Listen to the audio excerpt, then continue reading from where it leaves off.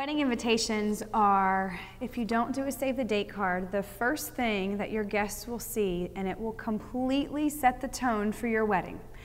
It needs to include colors, textures, is it formal, is it informal? Really let your guests know what they're in store for just by the way it looks and feels. A really neat thing to do, I just came across this. There is a website online where you can submit your handwriting and they will turn it into a font.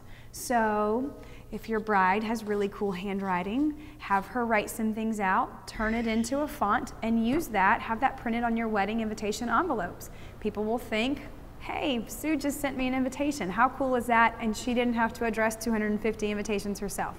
Nor did she have to pay a calligrapher to do it for her. Another personalized touch. Is someone in your family a calligraphist? If so, ask them if they would mind doing your invitations for you. It really means more to them than it probably does to you. They're helping you with one of the biggest days of your life.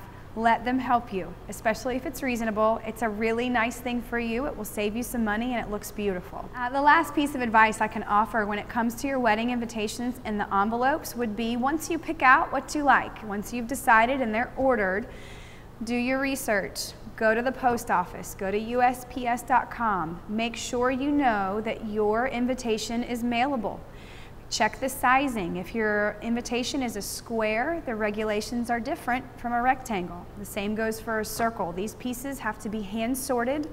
Extra postage will be involved, and there are size requirements. So save yourself a lot of time, a lot of money, a lot of heartache. Just make sure you do your research. It's perfectly acceptable to send them that way. It's often a very neat design. Make sure you know how much it'll cost you and the size that they should be.